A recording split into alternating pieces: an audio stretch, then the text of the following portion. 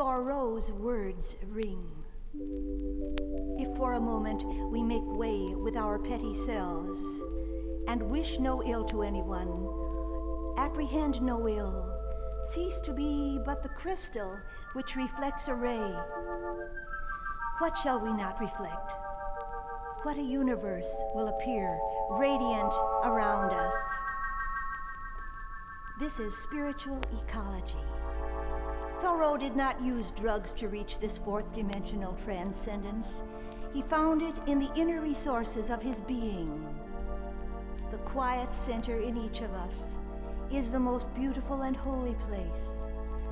Only we must release all small, personal thoughts and contact the supreme intelligence, that force and creative energy that most men call God. Here lie the answers to every problem, personal and worldwide. And here alone do we find the peace, the love, the joy that are to be expressed outwardly in radiant living. All have this potential. There is a divine spark in man, and its development may well be the next step in our evolution.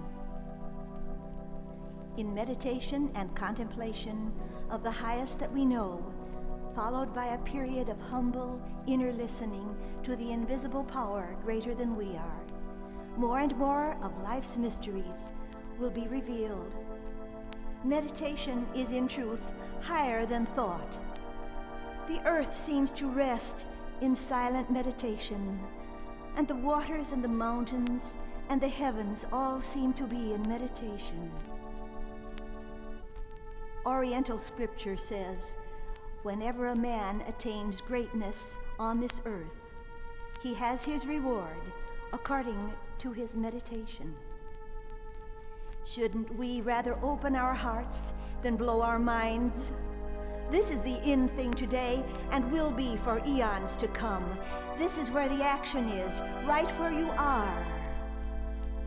Only realize that a happening is taking place within you now.